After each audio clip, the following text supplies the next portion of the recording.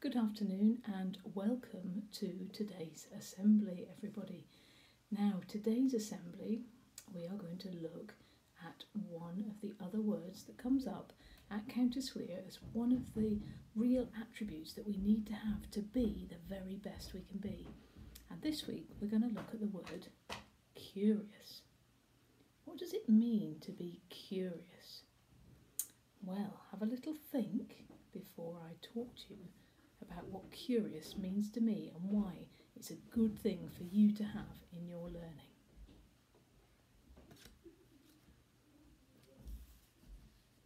If you're going to be a curious learner, you're going to be somebody who is trying to find things out. You're going to find things out for yourself.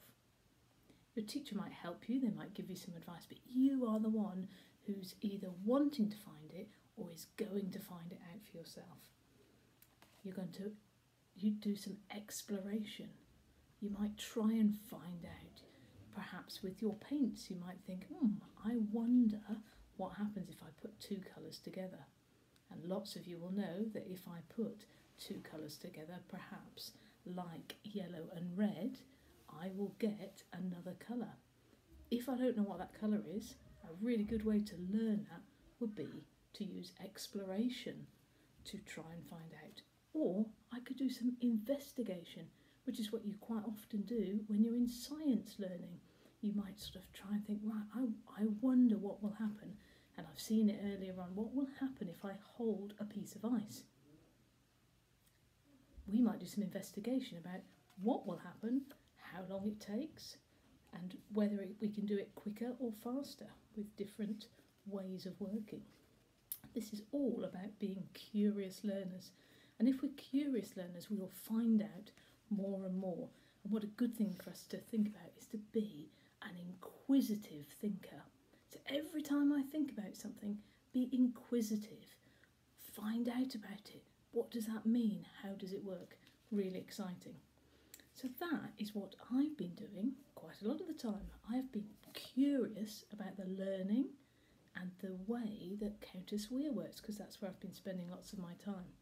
And I spoke to my friends at Marple, and I've asked them if they can be curious, because we were going to try and set up some meetings so that the children at Marple could be curious about the learners and the way they learn at Countess Weir. And perhaps Clistheath would like to join in with that, because it would be really good for all three of us that are going to work together to be inquisitive thinkers. Find out what other people are doing. Think about what they might be doing, which will be good for us. Now next week I'm on a little visit with a gentleman who's called Mr. Denton. Now Mr. Denton works at Countess Weir at the moment, and he's going to come to Marple Primary School with me on Friday, and we're going to have a little look. And we are going to be inquisitive thinkers, and we are going to find out, or do some finding out, about what happens with learning there.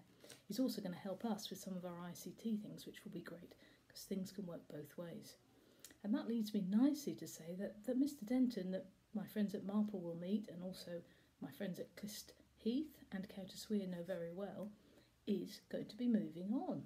And he is only with us for 2 more weeks, because after those 2 weeks he's going to do, well, he's going to be curious, definitely, because he's going to go off to a school in Bristol.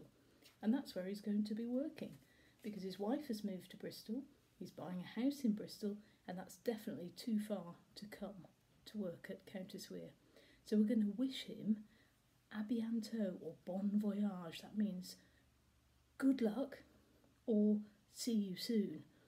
All right, see if you can find out which of those means à bientôt and bon voyage.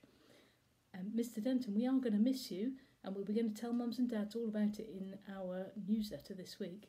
But we're sure that if you go and do some investigation and some exploration, you will have a fantastic time there. And don't forget to think about us here back in Exeter and Exmouth. See you soon, everybody. This week for me, as hard as you can, see if you can be an inquisitive thinker. So we'll now go over to the news in your school for the awards for this week. Thank you.